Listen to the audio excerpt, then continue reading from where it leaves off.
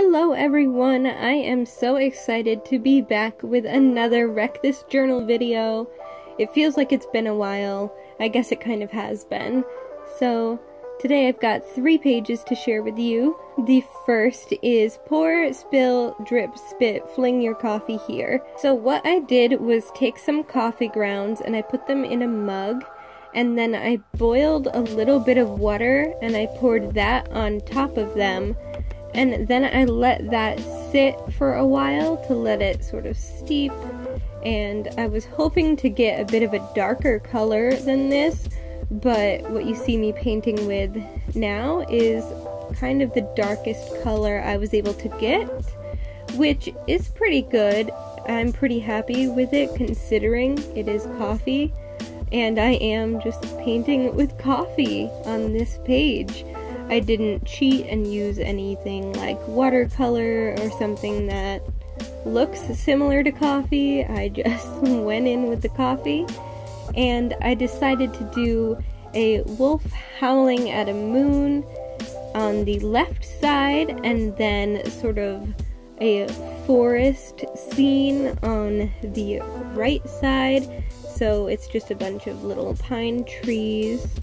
And I decided to go with the wolf mostly because my boyfriend really loves wolves and he also really loves coffee. So it was a good way to combine those two things.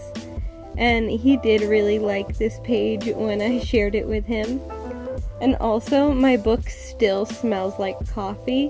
It has been a couple of weeks since I actually painted this page, and it still smells like coffee.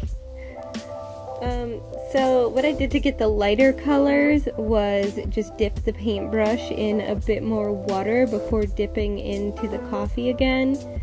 And I did go over the wolf twice to try to make it a little bit darker, and that did seem to work. He is definitely the darkest part of the page, and I wanted it to look like a silhouette style.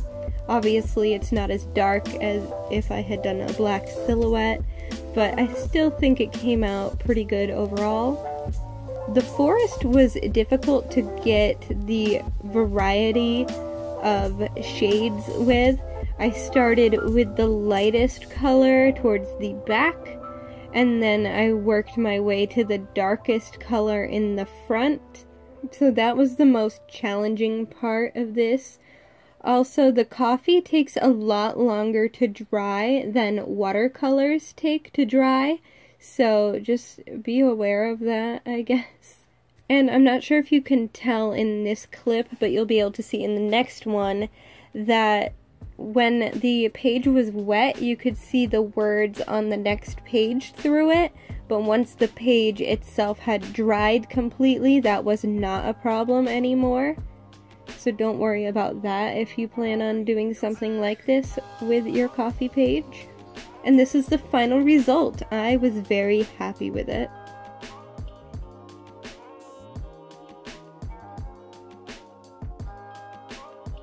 The next page we are going to do is lose this page, throw it out, accept the loss.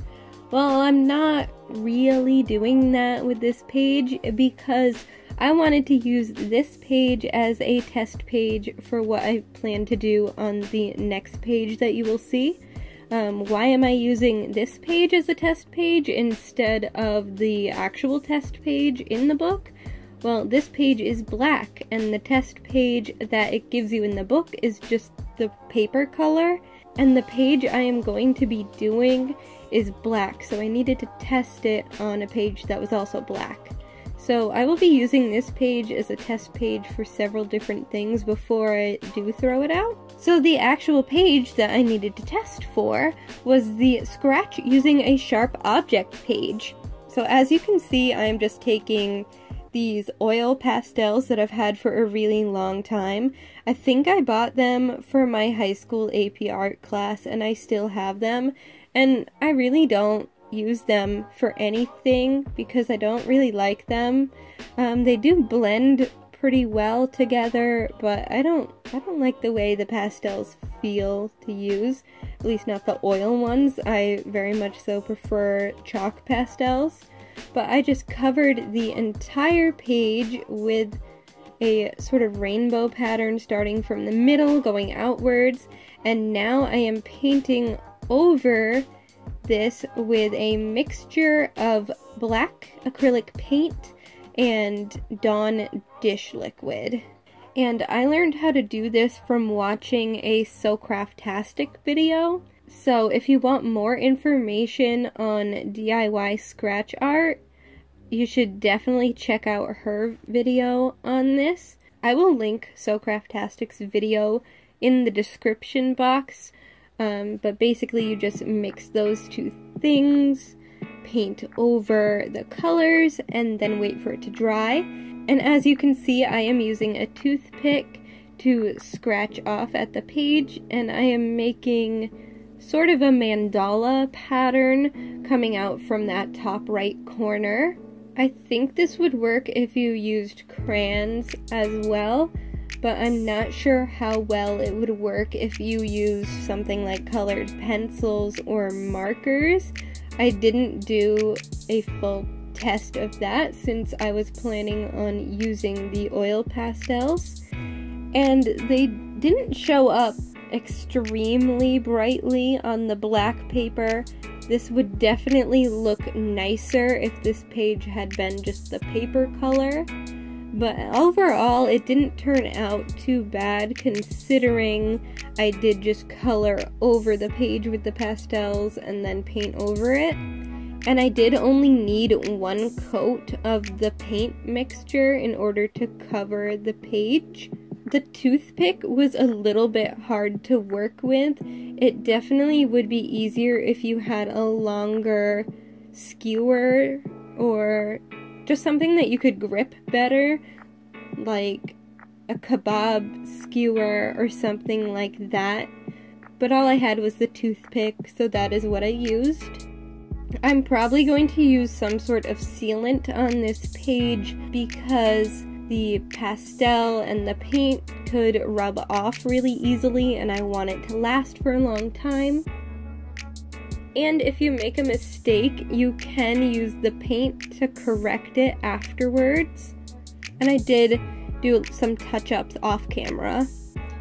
And I also just scratched off the section that had the prompt of scratch using a sharp object, so I didn't go all the way down the page with the mandala.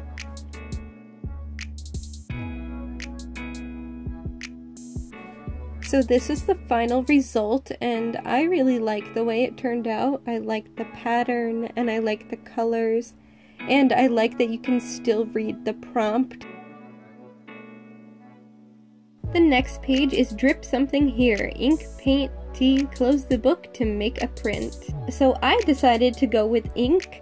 I just bought this Higgins ink for Inktober. I am participating in Inktober. If you would like to follow my Inktober project, you can check out my Instagram. So for the page, all I did was literally what the prompt says. I dripped the ink onto the page and I made a print. I do plan on adding to this page later on, but I want to know first what everybody thinks the ink blot looks like before I finish it to be how I think it would look like. So let me know in the comments what you see in the ink blot. And that is the end of the video. I hope you enjoyed it. I will have another video up soon, so I will see you then. Bye!